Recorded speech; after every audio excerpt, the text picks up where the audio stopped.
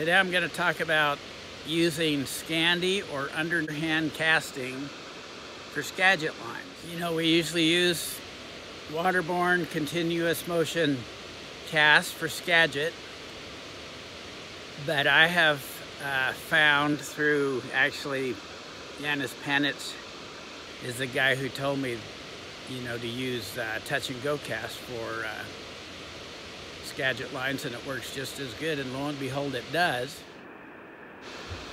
In the previous video I was casting 570 grain, 19.5 feet Skagit head, 10 foot of T14, and a dumbbell-eyed type of fly that was tied by Nikki Page or a similar fly.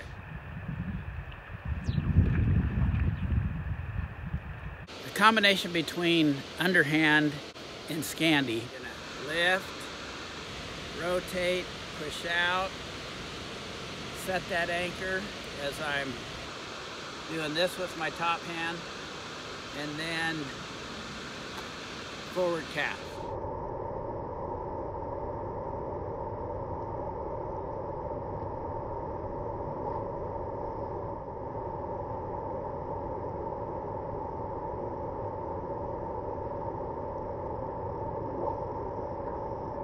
Sometimes I think if we concentrate too much on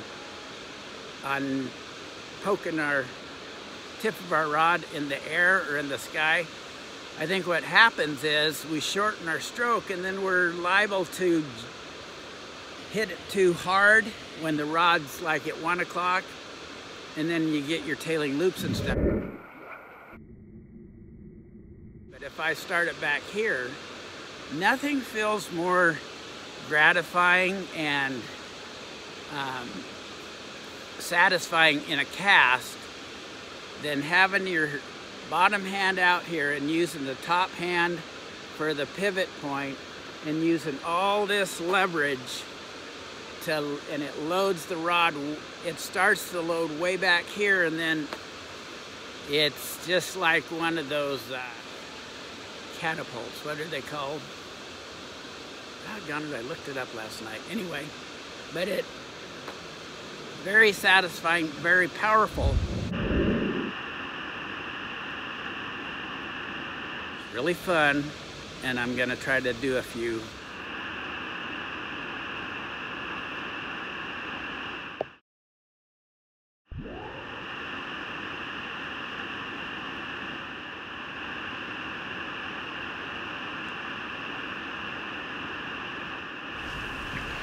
I learned about using Skagit heads for mini Scandi heads from a guy named Black Francis off Spade Pages many moons ago.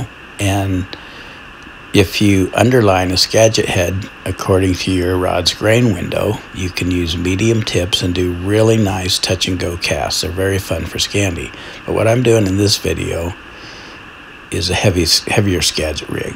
And the big problem I have, as you can see, is too much slack in the D-loop, and what causes this, for the most part for me, besides inconsistent anchor, is after I sweep and circle up, instead of going straight up with both elbows at the same angle and keeping the rod at the same angle and then casting, or casting right away, I kind of rear back. I have my wrists too loosened up, and I tip the rod tip back.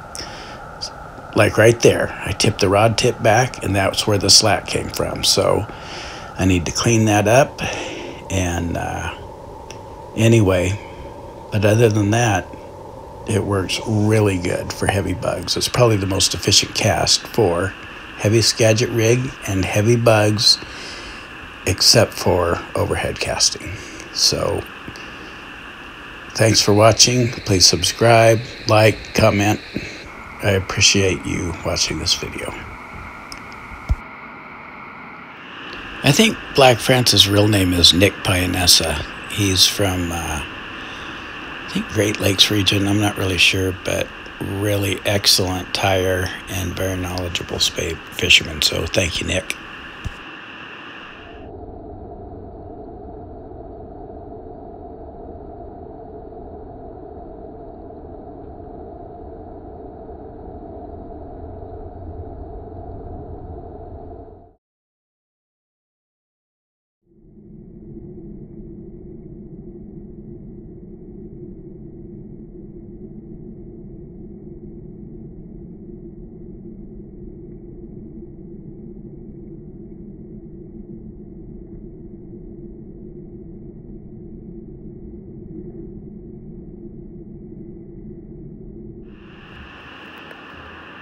How to cast in heavy brush.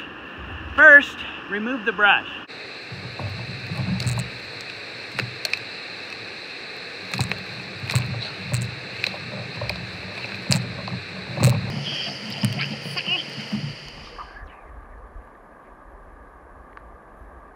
Boom!